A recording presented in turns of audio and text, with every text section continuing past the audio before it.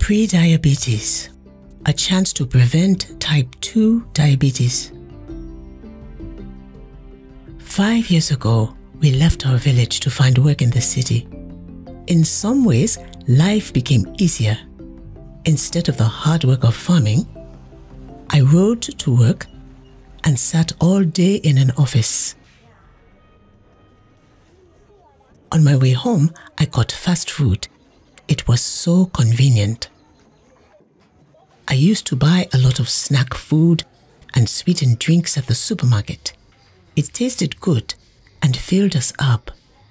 But I noticed I was gaining weight, especially around my waist. One day, I went to a diabetes screening at the local clinic. The health worker checked my blood sugar, and the result was a little high. She said since my fasting blood sugar was between 100 and 125, I have prediabetes. People don't have symptoms when they have prediabetes, but this was a warning. The health worker told me that too much sugar in my blood damages blood vessels and nerves throughout my body. If I went on to develop diabetes, it would affect nearly every aspect of my health.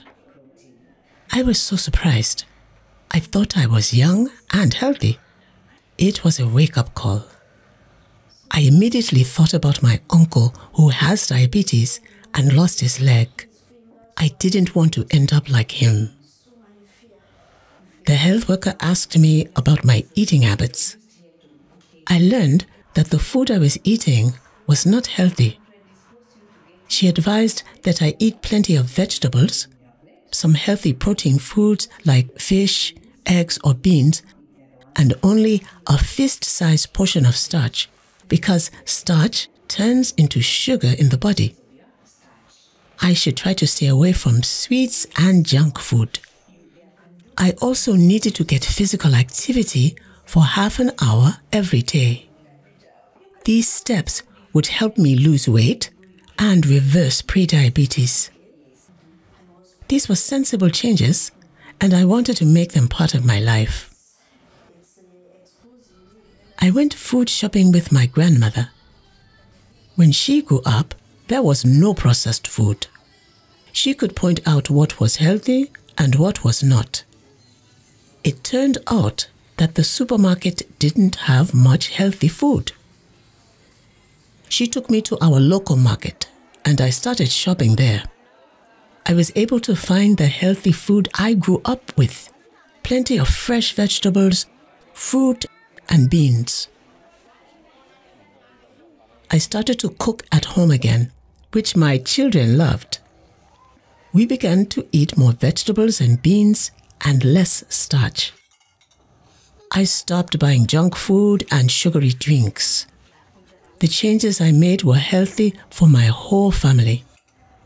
The motivation for me was to watch my children grow and be there for them. I still took a ride to work, but I got off earlier and walked 15 minutes each way. It may sound dramatic, but it's like I was running for my life. I came back to the clinic after 3 months. I had lost weight, especially around my waist. The results of my fasting blood sugar test were normal, less than 100. You really can reverse prediabetes. I feel better and healthier, and I have a whole new life ahead of me. Remember, prediabetes is a warning and an opportunity. Learn and make changes in your lifestyle. You can prevent diabetes.